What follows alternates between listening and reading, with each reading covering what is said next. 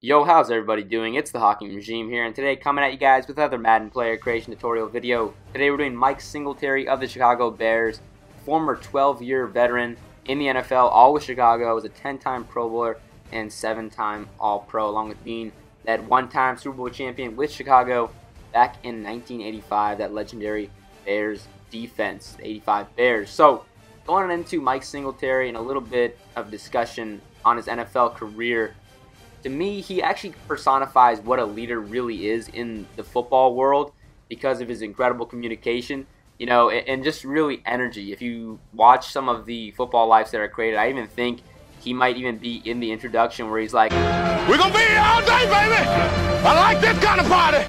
Mike Singletary just brings that energy to the field, and to me, he's at the forefront of players that I would want to have on my team, just leading the team, because that type of communication and energy he brings to the defense, it makes sense why he was a 10-time Pro Bowler and why the defense was as unbelievable as it was when he played. And really sucks they weren't able to win more, to be honest with you. Had some talent. Some players did end up leaving. That's part of the reason why they just never lived up to probably the multiple Super Bowl championships that they could have won, along with Buddy Ryan leaving. That hurt as well, their defensive coordinator. But still had an incredible career, was also a 2-time Defensive Player of the Year, 1985, 1988, AP Defensive Player of the Year, also first team on the all-1980s decade team, what was Mike Singletary, so that's pretty incredible. Unfortunately, one thing that would be really interesting to compare is the tackle numbers to Mike Singletary, or from Mike Singletary to some of the modern players, and just based off of Pro Football Reference numbers, they don't have tackles listed. I'm sure there are some unofficial tackle numbers for Mike Singletary out there, but I don't think they ended up officially recording tackles until after his career was over. So that's a little bit unfortunate, but what are you going to do? That's just kind of how the world of analytics, I guess, worked within the sports universe, in particular with football. So getting on into Mike Singletary and his contributions to Ultimate Team, he has been in previous Ultimate Teams. This year they have released a card for him as well. Madden 17, I know for certain he was in that. I don't remember if he was in Madden 16 or not, but some of the key ratings, and we'll get into the ratings later, but in general, Mike Singletary as a player was not known to be a big cover guy, was known more to be just incredible, very good player in the run defense, quick side to sides, great strength and lower body. He's only 6 foot, 5'11", roughly, 230, 235 pounds, so wasn't the biggest guy out there, and wasn't really even the fastest, but his intensity and really the pursuit, to me, it looks like just the ability to recognize play. And I guess that's really the biggest area that people discuss when they talk about Mike Singletary and his excellence in the game of football, is his football IQ, how much he studied, how much he, and how much he was really able to just look at opponents' offenses and know exactly what was going on. That's just some pretty incredible stuff in my eyes. You see that kind of from guys like Luke Kuechly today, and they discuss some of those players and how they can just basically guess and call out the opponent's offensive plays. And just watch Mike Singletary mic'd up, and you'll kind of realize the intensity this guy has and just the love for football, it seems. I mean, this guy is incredible. It makes sense why he has as many trophies to his name during his career and just awards to his name, whether it's team-oriented or individual. It makes sense. So, getting on into the equipment for Mike Singletary, like I mentioned before, not the biggest guy in the world, 5'11", 6 foot, 230, 235 pounds, and you see that the equipment he used, they have the cage that he had it did have the single bar down there, so this one's actually pretty close. I don't think it's identical. What's interesting is actually when I was looking at players like Reggie White and Deacon Jones that have been in the game, I think that I missed out on a face mask that looks a little bit more closely to how his really did, but nonetheless, this is pretty close, and the face is the biggest issue with a lot of these players.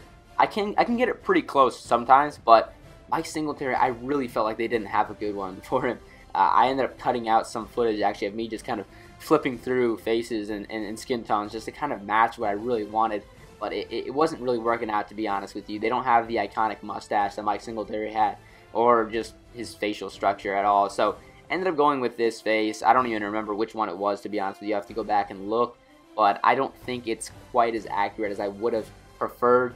But hey, what are you going to do? It's just the Madden customization options and what they have at their disposal. So Looking at the equipment now, we have the padding team color white on both elbows, the left wrist and right wrist with the taped wrist normal, and I believe I just stick with taped hands max because or combo. I don't even know which one I do, but he does change things up in his career, and I've mentioned this before. Players don't always wear the exact same equipment, so it's hard to kind of create the exact image that you want, but this is kind of what pops into my mind when I've seen of Mike Singletary and what he wore. So that's just what I went with.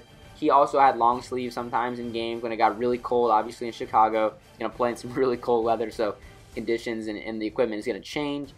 But this is what I went with. You guys can do what you want to do. But we're going to get right on into the actual ratings for Mike Singletary. And one of the things you can obviously look to is previous Ultimate Team ratings. And I did actually compare these ratings to the Ultimate Team ratings and fluctuated the numbers just a little bit. But for the most part, they're pretty close. So you can look at Madden 18, Madden 17, Mike Singletary base Ultimate Team cards, and essentially just compare the numbers and copy them if you really want to. It's not that big of a deal. This is a completely subjective area of the creation, so that's just kind of how I feel about it. The big areas is going to be tackling, awareness, probably play recognition, and block shedding. Those are probably the big 3 or 4 areas you want to look at and have the highest numbers at.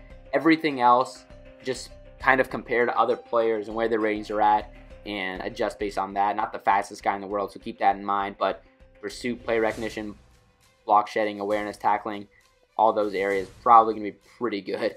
So that's really going to be it. That's actually going to be the conclusion of the video. Hopefully you guys enjoyed. Make sure to subscribe to the channel for more Madden NFL 18 content, these player creation tutorials, as well as some franchise series I just started was the Too Old franchise series, which is just a computer player series. I actually am going to be starting up an online CFM series with that franchise dude, a guy on YouTube, and he does excellent roster creations on Xbox One. So stay tuned for that. That's going to be coming out pretty soon. I'll link his channel in the description, and you guys can go check it out. I will be releasing content for that, hopefully relatively soon. Don't know when the new franchise will begin, but I'll get the details on that coming up. But we'll leave a link to his channel in the description if you guys want to check it out. But once again, that will be the conclusion of the video. Hopefully you guys enjoyed. And yep, thanks for watching.